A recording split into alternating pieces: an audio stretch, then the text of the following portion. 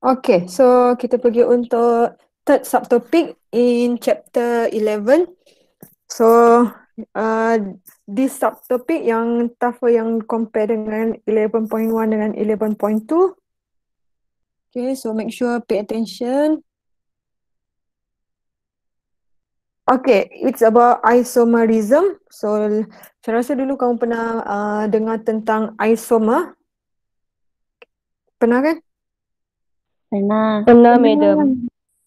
Ya, isomer. Isomer maksudnya ada sama molecular formula, meaning bilangan karbon, hidrogen, oksigen, apa-apa tu sama, tapi actually dia ialah two different compound, dua compound yang berbeza. Okay, macam kembar lah, kembar. Dia kembar sama semua, tapi actually dia dua yang berbeza tu. Okay, so kita akan pergi untuk definition dulu. So define what is isomerism. Okay, kita ada two type of isomerism here. So constitutional isomerism. Okay, constitutional ni meaning dari segi arrangement. Okay, how do we arrange in different arrangement ni? Structure dia yang berbeza kita arrange. Okay, and stereoisomer meaning dalam form 3D. Different in 3 dimension. Cara kita tengok that structure in 3D. Okay, so constitutional isomer divide into 3, chain, positional dan functional group. Okay, tadi kita mention constitutional tu ialah berbeza dari segi arrangement. Okay, so kita arrange dalam bentuk yang berbeza. Yang pertama, chain. Perbezaan chain. Chain ni meaning length, panjang untuk that isomer. Okay, then positional refer to kedudukan functional group. Position, different position of functional group. Okay, contohnya kalau ada double bond, meaning mungkin double bond tu di first carbon. Kemudian kita ubah position of double bond tu pergi kepada third carbon. Okay, itu functional group isomer. Okay, and last one ialah functional group isomer. So yang ni perbezaan dari segi functional group. Functional group yang berbeza. Tapi dia sama molecular formula. Meaning sama carbon, sama bilangan hidrogen, molecular formula sama tapi two different functional group formula. Okay, contoh macam carboxylic acid dengan ester. Dia mempunyai bilangan karbon, hidrogen, oksigen yang sama. Okay, tapi dia dua different class of compound. Okay, so alcohol dan ether. So nanti kita akan go through lah satu-satu. Okay, so yang tadi tu ialah untuk, yang ini elaboration untuk constitutional isomerism. Okay, ada 3. Okay, the second one ialah stereoisomer. Tadi stereoisomer ialah arrangement in 3 dimension. Macam mana kita nampak molekul tu in 3D. So dia divide into 2. Mana ya? Satu ialah cis-trans isomer. Satu lagi ialah enantiomer. Ni, enantiomer. So ada 2 untuk stereoisomer. So stereoisomer dia still lagi isomer. Kalau isomer tu molecular formula dia sama, tapi berbeza dalam 3D arrangement. Kita nampak dia yang berbeza. So satu tadi ialah cis-trans ini. Yang kedua ialah enantiomer. So setiap satu tu ada dia punya karakter dia. So kita akan go in detail. Okay, so this one definition for isomerism. Different compound. So compound tu memang betul-betul compound yang berbeza. Macam kembar tadi saya cakap tu. Tapi same molecular formula. Okay, contain same number of carbon, same number of hydrogen, same number of oxygen. Kalau adalah same molecular formula. Tapi compound yang berbeza. Dan disebabkan dia compound yang berbeza, dia punya structural formula dia pun akan berbeza. So kesemua ni kita panggil dia sebagai isomer. Yang different structural formula tu. Okay, so tadi kita ada elaborate sikit. So constitutional isomer maksudnya berbeza daripada segi structure dia. Kita represent by these three: chain, positional and functional group. Okay, and stereoisomer kita ada tadi cis-trans, dan enantiomer. Okay, cis-trans actually under sinilah, under diastroma. So cis-trans, dan kita ada lagi satu enantiomer. So untuk setiap ni kita akan tengok dia punya example.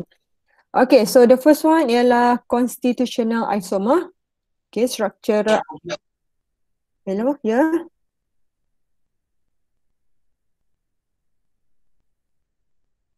Okay, structural isomer. Ingat tak, kalau isomer mesti same molecular formula. Sama molecular formula tu, tapi arrangement tu yang berbeza. So tadi ada 3: chain, positional dan functional group. Okay, for example sini, tadi kita mention dia sama molecular formula. Maksudnya bilangan karbon, hidrogen, oksigen dia sama. Contohnya sini kita ada beads. Ada color biru, merah, putih, kuning dengan hijau ni. Setiap satu color tu kita ada 2 beads.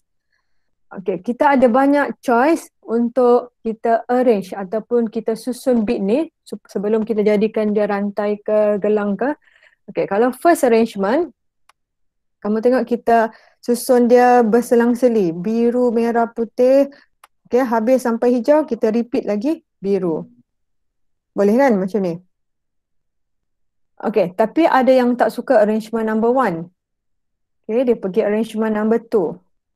Okay, dia susun di tengah-tengah ni warna hijau. Dia highlightkan warna hijau. Kemudian dia repeat semula kuning, putih, merah, biru. Boleh. Okay, ada yang nak lagi kreatif. Dia buat 2-2-2. Biru-biru, putih-putih, hijau-hijau pun boleh. Okay, ataupun dia nak buat untuk adik dia. Adik dia punya tangan dia lagi kecil, jadi dia pendekkan straight chain tu. Okay, dia ada dapat arrangement yang keempat. Okay, yang 3 tu dia akan jadikan sebagai dia punya juntaian tu ataupun branch kalau kita panggil. So semua arrangement ni wujud kan? Dan kita panggil dia sebagai structural isomer. Berbeza dari segi arrangement. Okay. So ini general idea lah macam mana wujudnya untuk this structural isomer. Kalau kita arrange molekul yang sama molecular formula tapi dalam arrangement yang berbeza-beza. Okay, kita pergi the first one. Chain isomer. Okay, apa maksud chain isomer? Chain isomer ni ialah isomer tu berbeza dari segi panjang straight chain tu. Okay, different in length of the carbon chain. Carbon chain meaning carbon yang paling panjang. Sebab carbon yang paling panjang ni akan bagi nama kepada that molecule kan. So, dia functional group yang sama. So, homologous series pun sama. Okay, for example here, general formulanya ialah CnH2n plus 2. So, ini kita tahu dia ialah alkene. Alkene. So, yang paling senang sebelum kita rearrange, yang paling simple, kita ada 5 carbon, kamu lukis structure straight chain 5 carbon. 1, 2, 3, 4, 5. 5 carbon yang lurus. Okay, kita tahu each carbon akan bonded kepada 4. So, ini 3, so CH3 sampai hujung carbon 5 CH3. So, kita tahu dia tak wujud sebagai straight chain saja. So, untuk menunjukkan perbezaan carbon length, kita akan pendekkan daripada 5 kepada 4. Meaning satu lagi tu akan jadi branch. So, straight chain kita susun sebagai 4. 1, 2, 3, 4. Okay, lagi satu extra carbon, kita letakkan di carbon number 2 sebagai branch. Boleh kita pendekkan lagi? Boleh. Okay. Daripada 4 jadi 3. 3. Ya. Straight chain 1, 2, 3. So, Dua lagi kita letak sebagai branch. So ini ada satu branch, yang ini ada dua branch. So boleh pendek lagi dari 3? Tidak. Tak boleh dah. Okay, so meaning kita hanya ada 3 chain isomer. So hubungan antara structure 1, structure 2 and structure 3 ialah chain isomer. Sama molecular formula ataupun karbon hidrogen dia sama tapi berbeza dari segi panjang carbon chain tu. Okay, ada apa-apa mau tanya untuk the first one?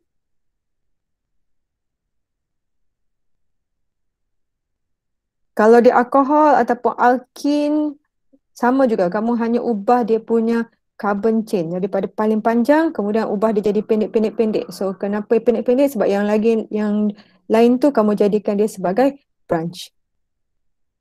Okay, second one ialah positional isomer. Call adakah? Mana call ni? Suara tak ada ni. Ada, Miss. Okay. Okay, positional isomer. So, positional isomer, okay, functional group yang sama, homologous series pun sama, tapi different position. Okay, namanya pun positional. Positional ni meaning different in position. Position siapa? Position of functional group. Okay, kamu dah belajar hari tu, functional group. Okay, for example, yang ni dia bagi example CnH2n. So, CnH2n general formula untuk apa functional group? Alkene. Ya, alkin. Carbon-carbon double bond, alkin. So, untuk positional isomer, mesti ada functional group. Tapi kalau chain isomer tadi, macam alkane, tak ada functional group pun boleh form chain isomer. Okay, tapi positional isomer mesti ada functional group because dia ialah different position of functional group. Okay, contoh CnH2n, dia alkene. So, yang paling simple, kita akan start dengan alkene 4 carbon yang straight. 1, 2, 3, 4. So, double bond pada carbon number 1. So, ini jadi CH2. Ini jadi CH. Hati-hati ya dengan bilangan hidrogen yang kamu mau tambah tu sebab dia setiap carbon ni boleh form 4 bonding kan. Okay, so ini position carbon double bond ialah pada carbon 1. So, untuk ubah position double bond ni, kita pergi ubah di sini. So, kita lukis lagi satu structure.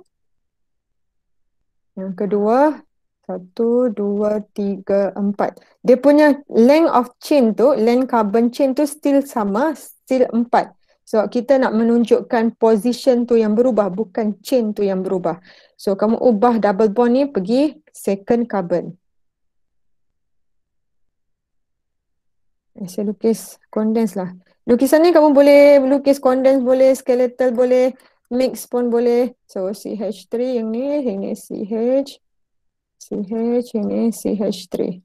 Okay, so kalau kita compare structure 1 dengan structure 2, so kalau structure 1, carbon double bond pada carbon 1. Untuk structure 2, double bond pada carbon 2. So hubungan structure 1 dengan structure 2 ialah positional isomer. Okay, position of functional group, carbon-carbon double bond tu yang pada kedudukan yang berbeza. Okay, so, ada jawapan sana tu. So next kita tengok untuk C8H10. So C8H10 ini untuk benzin. So kita tahu benzin ada ni cyclic yang 6 carbon, ada 3 double bond. Kemudian ada 2 alkyl group, 2 CH3. So untuk menunjukkan dia positional isomer antara satu sama lain, kita ubah position CH3. So untuk first structure, CH3 attach pada position 1 and 2. Yang ini 1 and 3, this one 1 and 4. So hubungan ketiga-tiga ni ialah positional isomer. Any question?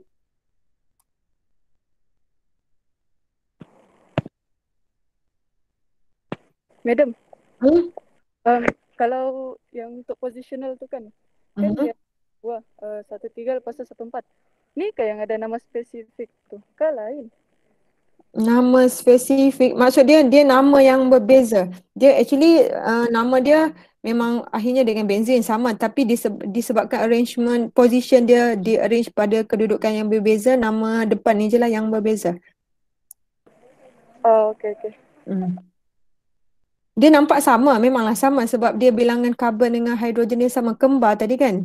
Tapi dia ialah yang orang yang berbeza, walaupun dia kembar nampak sama tapi orang yang berbeza. Macam ni lah. Okay, ini 1,2, yang ni 1,3, yang ni 1,4 macam tu. Okay, last one, functional group isomer. So kalau positional isomer tadi, dia functional group dia sama. Carbon-carbon double bond alkene, jadi position dia yang berbeza. Kalau functional group isomerism, dia ialah different functional group. Okay, tapi kita tahu dia ialah isomer, jadi bilangan karbon, hidrogen, oksigen, dia tetap sama. So, dia ada 4 pair ni je, 4 pasang ni saja yang kamu perlu ingat. So, kalau formula dia CnH2n plus 2O, meaning oksigen ada satu ni, so dia ialah alkohol dan ether. So pasangan ni yang akan membentuk functional group isomer. Aldehyde dengan keton, okay, CnH2NO, karboksilik and ester. So dua-dua ni yang ada 2 oksigen, kemudian alkene dan cycloalkane. So selain daripada ni, memang tak akan ada functional group isomer. Okay, contoh dia bagi apa ya? Carbon-carbon triple bond, alkyne. So carbon-carbon triple bond dia tak ada dalam functional group isomerism sebab dia tak ada compound lain yang sama bilangan carbon and hydrogen dengan dia. Okay, so kamu ingat 4 pasang ni je. Kenapa 4 pasang ni saja? Sebab setiap pasang ni dia mempunyai bilangan carbon, hydrogen ataupun oksigen yang sama. Dia punya general formula dia sama. Okay, for example, kita tengok. Yang ini dia bagi C3H6O. So, C3H6O, CnH2nO. Kan, C3H6O. So, kita tahu ini ialah general formula untuk aldehyde and keton. Ini kalau tak tahu bagi nama pun tak apa. Okay, kita tahu ada 3 carbon. So, kamu arrange. Kita tahu dia ialah aldehyde dengan keton. Okay, last time kita tahu aldehyde tu meaning ada hydrogen. So, keton yang tak ada hydrogen, ada alkyl group. So, 3 carbon, kita lukis aldehyde dulu. So, kita tahu aldehyde ada hydrogen. So, mesti yang di hujung. So, double bond, O. Carbonyl kan? So, carbo, carbon double bond. So, sini CH3, sini CH2. So, namanya ni propanal. Tak apalah kalau tak tahu namanya, kamu lukis je dulu. Okay, untuk menunjukkan dia ialah functional group isomer, kamu kena lukis pasangan dia iaitu keton. So kita tahu keton tu di kedua-dua hujung ialah alkyl group, alkyl group. Jadi R yang pertama CH3, R yang kedua pun CH3. So tengah-tengah tu carbon double bond. Okay, so this one ialah CnH2nO2. Okay, so general formula untuk carboxylic acid. Okay, ada 2 oksigen ni, carboxylic acid dengan ester. Ester. So, 3 carbon untuk carboxylic acid. So, kita tahu carboxylic acid ending dia dengan COOH. So, termasuk COOH ni, so 3 carbon. 1, 2, 3 carbon. So, kita lukis carboxylic acid. Satu lagi kita tulis ester. So, ester R alkyl group, C double bond O, O, R. So 4 pasang tu, satu lagi, 2 lagi pasangan ialah alkohol dan ether, alkene dengan cycloalkane. Ada soalan? Miss, Ya. methyl ethanoate sama propanoic acid kena kira lain functional group je lah kan gitu. Ya, lain functional group.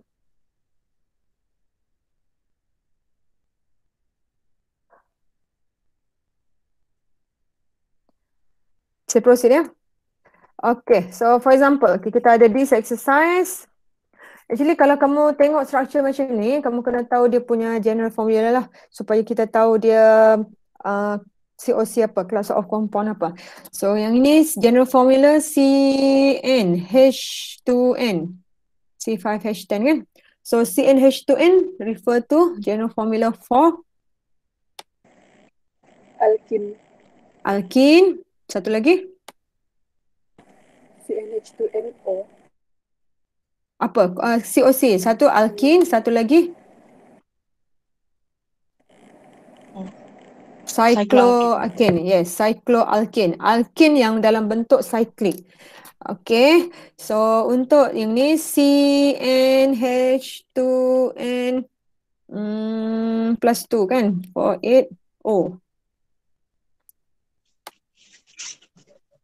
Ini untuk? Aldehyde dan keton. Aldehyde and keton. Aldehyde aldehyde bukan H2N je kan? Alcohol and ether. Okay. Alkohol dan ether. Yes. So kalau ada functional group, so alkene ada functional group, cycloalkane tak ada ada functional group juga, betul. Jadi bolehlah kita buat ketiga-tiga constitutional isomer tu. Maksudnya untuk alkene, haloalkane ada tiga-tiga, alkohol dengan ether pun ada ketiga-tiga. Contohnya ini kan, ini ada chain isomer, ada juga positional isomer, ada juga apa lagi satu? Functional group isomer. Okay, kita tengok yang first one dulu, C5H10. Okay, so kita tahu tadi dia ialah alkene and cycloalkane. Okay, disebabkan cycloalkane ni tiada functional group, jadi kita pilih alkene sebagai main. So kita akan lukis alkene 5 carbon. Okay, yang paling simple kita akan lukis straight chain. 1, 2, 3, 4, 5. So kita tahu untuk alkene ada double bond. So kamu nak letak pada carbon yang mana? Pertama. Yang paling senang yang pertama. So ingat setiap carbon boleh form 4 bonding. So completekan dengan hydrogen. So ni 1 hydrogen. Ni 2. Ada 2. Ni 2. Ni 3. Okay, make sure semua complete dengan hydrogen. So yang first structure of alkene ni carbon double bond pada carbon 1. So kita tahu dia boleh form 3 jenis constitutional isomer. Ada chain, ada positional, ada juga functional group isomer. So untuk chain dia ialah straight chain ataupun length of the chain yang berbeza. So yang first tadi ni kita lukis dia sebagai straight 5 carbon. Untuk lukis satu lagi chain isomer, apa yang kita buat? Apa madam? Chain isomer ni. Pindahkan double bond. Pindah-pindah. Chain isomer ni maksudnya length of chain tu yang berubah. Tambah branch. Kita pendekkan chain ni. So kalau yang asal kita lukis 5 straight. 1, 2, 3, 4, 5. 5 carbon straight. Sekarang ni kita nak ubah chain dia. Jadi kita buat dia 4. 1, 2, 3, 4. 4 carbon yang straight chain. Position double bond ni mesti sama. Mesti tetap pada carbon 1. Sebab kita bukan nak ubah position. Kita nak ubah chain sahaja. Okay, jadi carbon 1 tetap double bond. So satu lagi, branch tu kamu nak letak di mana? Di carbon 2 boleh, carbon sini pun boleh. Kita letak sini lah. So satu lagi carbon sini. Okay, kamu completekan semua ni. Hydrogen. 1, 2, 3, 4. 1, 2, 3, 4. Ni tak ada hydrogen sudah. Ni CH3. Ini CH2. Ini CH3. Okay, so inilah chain isomer kepada yang atas ni. Sebab yang ini straightnya ialah 5. Position carbon double bond 1. Ini tetap. Position mesti tetap ya sebab dia bukan position isomer. Dia ialah chain isomer. So ini straight chainnya ialah 1, 2, 3, 4. Okay, chain dia dah berubah. Okay, then the second one is ialah positional isomer. Sekarang ni kita ubah position. Chain boleh berubah tak? Tidak. Tidak. Yes. Chain tak boleh berubah sebab dia bukan chain. Kamu kena pilih satu. Kalau tajuknya positioner, jadi position tu yang mesti berubah. So straight still lagi 5, 3, 4, 5. Okay, sekarang ni yang asal position double bond carbon 1. Jadi kita ubah pergi sini. Carbon 2. So ini letak hydrogen, 3 hydrogen. 1, 2, 3, 4. 4. Ini 2. Ini 3. Okay, sekarang position double bond pada carbon number 2. 1, 2. So carbon 2. Straight dia still lagi sama 5 carbon sebab dia bukan chain isomer, position isomer. Okay, last one. Functional group isomer. So kita tahu dia punya pairing yang sama carbon dengan hydrogen ialah cycloalkane. Jadi kita lukislah cycloalkane yang 5 carbon. Okay, so carbon ada 5 dan dia ialah cyclic, cycloalkane. Okay, ada apa-apa mau tanya? Madam, untuk Ya. functional Miss. Untuk functional group, kalau contohnya lah, kalau dia bagi alkohol, jadi kita kena cari dia punya pairing lah tu. Kalau untuk functional betul. Alkohol pairingnya? ether. Betul. Ether. Oh, okay. Betul? Jadi kalau tadi yang untuk chain tu, chain isomer, nama dia 1,2 pentene kah? Chain isomer yang ini, yang structure yang first ni. Ya, nama dia 1,2 pentene kan? For carbon butin. Carbon number 2 ada branch. Jadi 2 methyl butin. Oh, kenapa bukan pentene? Straight chain dia 4 kan ni? Oh ya. Yang ni straight chain dia 5. Kalau 5 apa? Pentene. Pentene. Oh, jadi yang kedua tu 2,3 pentene. Macam mana tu? Yang ni positional ni. Yang this one ialah 2 pentane. 2 pentene.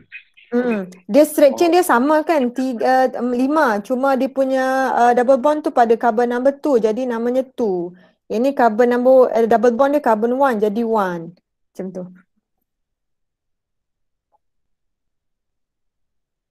Okay. Okay, faham. Okay. Nanti kita pergi ni untuk naming setiap satu ni nanti. Okay, next kita pergi untuk yang satu lagi example. Okay, so this one C4H10O. Tadi yang ni general formula CnH2n8 plus 2O. General formula untuk apa ni? Alkohol. Sama? Ether. Yes, alkohol dan ether. So kalau alkohol meaning ada functional group. Jadi adalah pasangannya iaitu ether. Jadi adalah chain isomer, ada juga positional isomer, ada juga functional group isomer. Okay, sebelum tu kita lukis dulu dia punya main structure untuk 4 carbon. Yang paling simple kita lukis straight 4 carbon without branch dan functional group tu pada first carbon. 1, 2, 3, 4. So kita tahu alkohol ada OH. Okay, so complete kan CH3, CH2, CH2, CH2. 10 hidrogen, 1 oksigen, 4 karbon. Okay, so yang ini position OH ialah pada carbon 1. Kalau kamu still ingatlah dulu, kita akan start numbering daripada yang berhampiran dengan functional group. So ini first carbon. 1, 2, 3, 4. Okay, yang penting dia ialah 4 carbon straight OH pada first carbon. Okay, so untuk jadikan dia chain isomer, kita perlu pendekkan dia punya straight chain. So straight 4 kita pendekkan jadi 3. Yes, jadi 3. 1, 2, CH3. Tapi OH mesti sama juga attach kepada first carbon. Dia tak boleh ubah position OH tu. So satu lagi carbon dia akan jadi branch. Mana branch kita? Carbon number? Second carbon. Ya, sini. Tak ada choice yang lain, carbon sini. So CH3. So completekan bonding. So CH2, CH3. Okay, so yang ini straight chain dia ialah 3 carbon. 1, 2, 3. So OH still attached kepada first carbon. Jadi dia bukan positional isomer, dia ialah chain isomer sebab berbeza dari segi chain. Okay, next kita pergi positional isomer. Kalau positional isomer straight chain berapa carbon? 4. Ya, betul. Oh. Still lagi 4. 1, 2, 3, 4. Cuma yang berbeza ialah position of OH. Okay, so daripada asal OH ialah first carbon, sekarang kita ubah OH pergi sini, second carbon. Okay, kamu completekan. CH2, ini CH, ini CH3.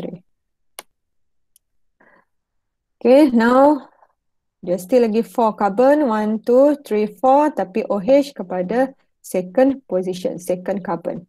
So position of OH yang berbeza. Okay, last one functional group isomer. So kita tahu yang satu functional group yang ada sama bilangan atau sama general formula dengan alkohol ialah ether. So ether apa dia punya general structure dia? COC double bond Yeah. O. COC. COC meaning antara carbon tu ada oksigen. Ni bukan double bond, ni single bond. So kalau ada 4 carbon, kamu ada beberapa choice. Sama ada kamu nak lukis sini, kan kita ada 4 carbon ni kan? Yang ni C4. Kamu boleh buat 4 carbon. Sama ada dia punya pairing dia ialah 2 carbon kiri, 2 carbon kanan. Ataupun satu lagi choice, 1 carbon, 3 carbon. Tapi di tengah-tengahnya oksigen. Boleh. Yang penting dia ialah ether. So kalau kita lukis dia 1 carbon. So CH3. Macam ni ya. 1. Ini 1. Ini 3. So CH3. CH2. CH2. CH3. Ini pun ether. COC. Okay, ataupun pilihan lagi satu ialah yang ini. Sec2, 2. So 1, 2. 2 carbon in between oxygen, kemudian 2 carbon. So CH3, CH2, CH2, CH3. Yang penting dia ialah COC. In between carbon and carbon tu ada oxygen. Ini COC. Ini pun sama. COC. Yang part 1, yang first and second tu. Pilih mana-mana. Oh. Yang penting dia ialah ether. Oh, okey. Kamu jawab satu boleh ataupun kawan kamu jawab Jadi yang kedua. Positional untuk yang OH je lah. Positional kita refer kepada OH. Tapi kalau kamu nak ambil ether sebagai main dia, macam sini kan, tadi saya guna yang main ni ialah alkohol. Kalau kamu nak guna ether sebagai main dia pun boleh. Tapi kalau ether sebagai main susah sikit lah. Tapi boleh juga sebab dia ada functional group. Okay, cool. Okay, Miss. Okay, so ada sikit lagi untuk stereoisomer. So stereoisomer ada cis-trans. So cis-trans ialah isomer yang berbeza dari segi geometri. Okay, dan enantiomer. So enantiomer ada dari segi optical. Yang ni semua ni, dua-dua ni dalam bentuk 3D. Okay, so actually yang ini kalau kamu pergi hospital, ada ubat tu, dia tulis positif L, negatif D. Ni dextro dengan levo ni. Ni setiap ubat tu dia ada berbeza ni. Kalau kamu tengoklah.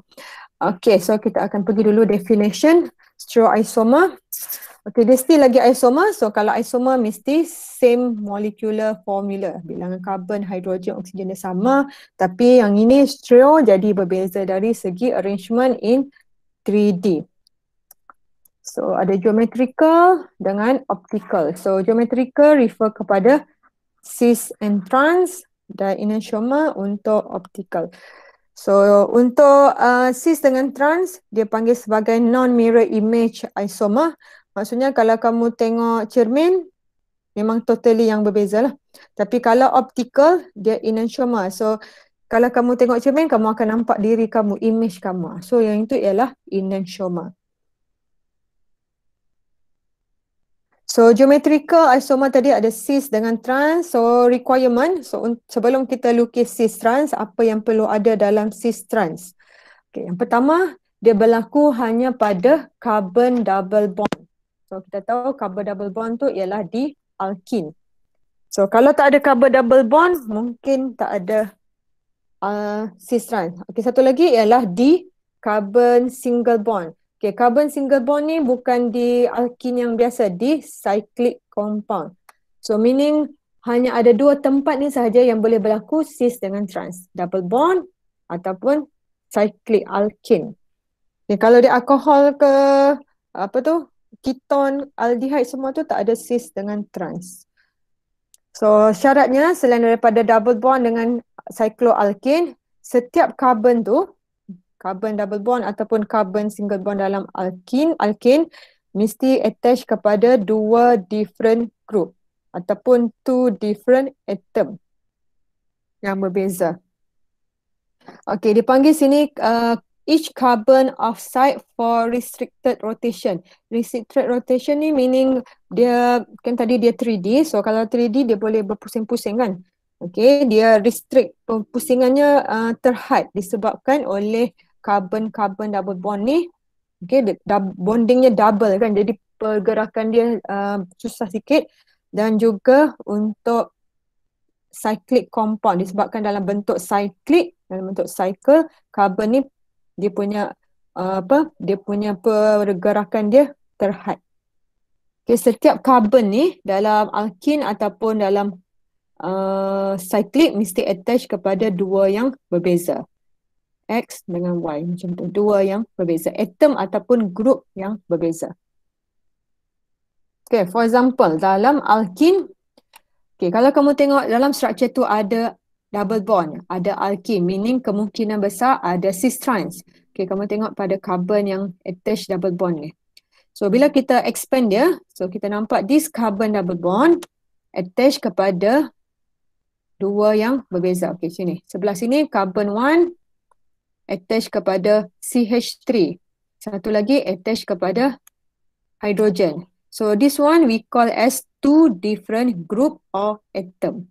Dua yang berbeza. Satu ialah methyl, satu lagi ialah hydrogen.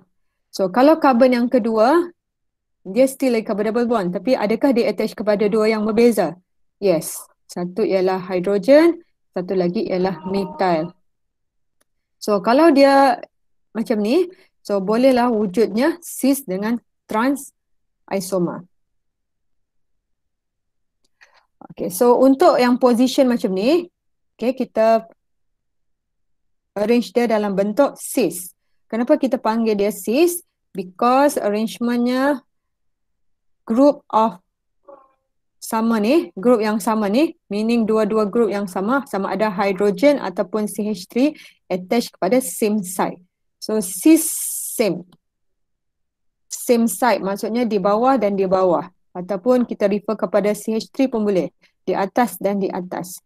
Kalau position yang sebelah lagi ni, dia ialah position trans. Kenapa trans? Sebab group yang sama ni pada opposite side. Okay, kamu ingat T tu trans, tentang, bertentangan. Okay, bertentangan dia ialah trans. Okay, refer kepada apa yang sama. Okay, contoh kalau macam ni kan, C double bond C, sini hydrogen, sini Cl, sini CH3, sini hydrogen. Kalau macam ni ada tak cis dengan trans? Trans. Ya ada. Okay, sebelum kita tengok dia ada tak, kamu tengok dia ada carbon double bond. Yes, kalau ada carbon double bond kemungkinan ada. Kemudian kamu tengok each carbon double bond tu, each carbon double bond attach kepada dua yang berbeza. So kamu tengok sebelah sini, carbon double bond ni attach kepada dua yang berbeza. Ya. Okey. Jadi boleh kalau karbon sebelah sini attach kepada dua yang berbeza. Iya. Ya. So, jadi kalau dia attach kepada dua yang berbeza, maksudnya dia boleh form cis dengan trans. Okey, sekarang kita tengok antara dua carbon double bond ni, apa grup yang sama? Ataupun atom yang sama? Hydrogen. Yes, Hidrogen. hydrogen. Ini hydrogen, ini hydrogen. So, kalau ada dua yang sama, jadi bolehlah dia form cis atau trans. Kalau position macam ni, position yang bertentangan. Jadi dia ialah, Trans. yes, ini ialah trans. So, kalau ada trans adalah cis-nya. Cis tu maksudnya kita akan rearrange hydrogen ni supaya dia pada position yang sama. Ini kita rearrange. Sini hydrogen, sini hydrogen. Sini tadi Cl, so sini CH3. So, tengok grup yang sama ni pada same site, jadi dia ialah cis. Madam, Hmm? kena arrange juga ke kalau sudah ada trans? Dia sebenarnya kalau structure tu ada cis ataupun ada trans, dia adalah pasangan dia lagi satu tu. Dia memang akan ada kedua-duanya. Okay, madam. Cuma daripada macam main structure ni kamu kena identify dulu. Dia wujud tak yang requirement tu. Meaning ada carbon double bond? Yes. Ada each carbon double bond tu attach kepada dua atom yang berbeza? Yes. Jadi kemungkinannya memang ada, kemungkinan besar adalah tu cis. Kalau ada cis adalah trans. So ini pada carbon double bond. So kalau pada ini dia highlight untuk CH3. Kita tahu selain daripada double bond ada juga di cyclic compound. So di cyclic compound ni ada dua yang berbeza. So kita tengok pada this carbon. Dia tak semestinya carbon sebelah-sebelah ya. Kita tengok carbon sini dengan carbon sini. So carbon ni attach kepada Cl hydrogen. Ini pun Cl hydrogen. Jadi positionnya, okay, kalau kamu nak tengok hydrogen pun boleh. So ini hydrogen di bawah, ini hydrogen di atas. Jadi pada opposite side. Jadi dia ialah trans. Trans. Yang ini pada same side. Okay, nak tengok Cl boleh, nak tengok hydrogen boleh. Jadi hydrogen ataupun Cl pada dua-dua pada position yang sama. Atas-atas, bawah-bawah. Jadi dia ialah cis. So untuk chapter ni disebabkan kamu belum belajar nama dia, nanti kamu just tulis dia sebagai cis isomer. Yang ini ialah trans isomer. Sebab nanti naming ni baru belajar di chapter alkene, nanti baru belajar. Okay, yang penting kamu nampak dia di sama ada di cyclic ataupun di carbon double bond. Miss, Ya. apa yang point double bond tu kena panggil? Point yang mana? Dia punya reference point. Apa tu? Awal-awal dalam definition tu ada. Dalam definition apa? Restricted rotation bukan? Ya itu. Restricted. Itu apa tu? Bukan, restricted rotation tu maksudnya dia susah nak bergerak. Kenapa dia ataupun terhad, pergerakan yang terhad because of multiple bond tu. Oh, okey. Sama juga dalam single bond dalam cyclic. Disebabkan dia dalam bentuk cycle tu dia susah nak bergerak. Dia just bergerak berapa degree je. Kalau yang lain dia boleh bergerak 360 macam tu. Kalau straight chain. Ini contoh lagi untuk cyclic. So yang tadi tu ialah carbon yang bukan bersebelahan. Ini carbon yang bersebelahan. Antara ketiga-tiga ni, yang ini yang kita nampak, dia attach kepada, yang ini tak boleh jadi cis-trans kan? Sebab dia tak attach kepada dua yang berbeza. So syarat yang pertama, mesti kamu tengok carbon tu attach kepada dua yang berbeza. Yang ini Cl, ini hydrogen. Ini Br, ini hydrogen. Jadi bila dia attach kepada dua yang berbeza, meaning barulah dia boleh form cis-trans. Dan kamu tengok ada atom apa yang sama, hydrogen dengan hydrogen. Jadi same side, cis. Ini opposite side, jadi dia ialah trans. Okay, kamu janganlah risau tengok apa yang kita mesti CH3 ke, mesti hydrogen. Tengok apa yang sama je. Jadi kalau dia hydrogen lah yang kamu tengok. Macam mana Okay. tu tadi? Yang mana? Yang tadi saya tidak nampak macam ada double bond. Mana sini? Ya, Miss. Mana double bond? Ini cyclic compound. Sama hydrogen tidak boleh kah, Madam? Yang mana? Yang atas ni? Ya, Madam. Yang ini memang daripada Yang ini memang daripada awal tak termasuk sebab requirement dia mesti carbon tu attach kepada dua yang berbeza. Dua atom yang berbeza. So kalau carbon double bond, dia boleh dua lagi bonding kan? Ya.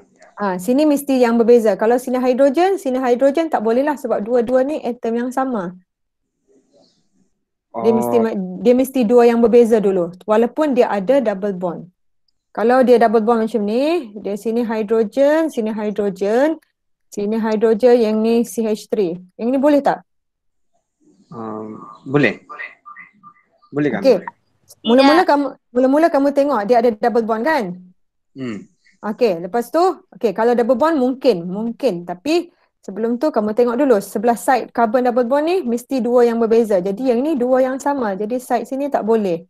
Disebabkan side sini tak boleh, jadi keseluruhannya tak boleh form cis dengan trans. Side sebelah, madam? Side sebelah ni boleh. Sebab sini dua yang berbeza kan? Tapi still tidak boleh lah kan, madam? Ya, still tak boleh. Dia mesti keseluruhannya tu. Memenuhi semua syarat tu. Faham, Okey. madam? Okey. So ada ni, dia bagi tahu ni. So kalau carbon double bond tu dua identical group, maksudnya dua yang sama. Contoh macam tadi yang kamu tanya ni. So tak akan boleh form cis dengan trans. Dia ada double bond, betul. Side sini boleh sebab dua carbon ni attach kepada dua yang berbeza. Tapi side sini tak boleh. Sebab dua yang sama kan? Sama juga yang ini. So carbon double bond, jadi mungkin boleh cis dengan trans. Side sini, carbon double bond tu attach kepada dua yang berbeza.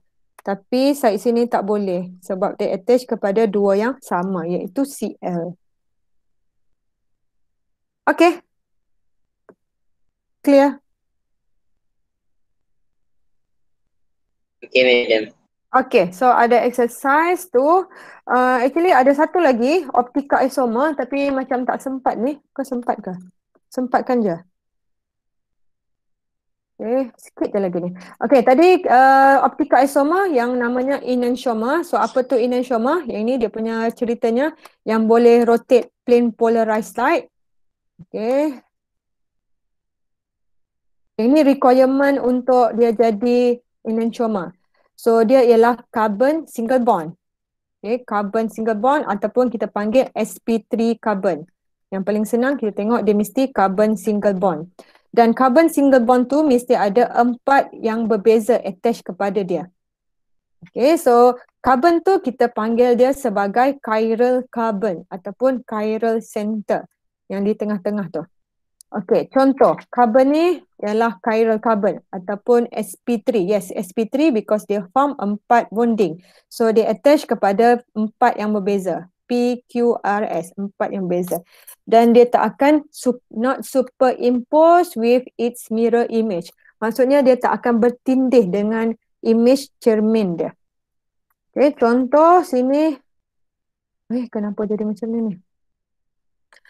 Okay, so ini carbon, chiral carbon tadi. So chiral carbon ni attach kepada 4 yang berbeza. Satu ialah CH3. Okay, satu lagi CH2, CH3. Kemudian satu lagi ialah, yang ni arrangement ni dah berubah ni. Ni OH, kemudian satu lagi ialah kecil, besar.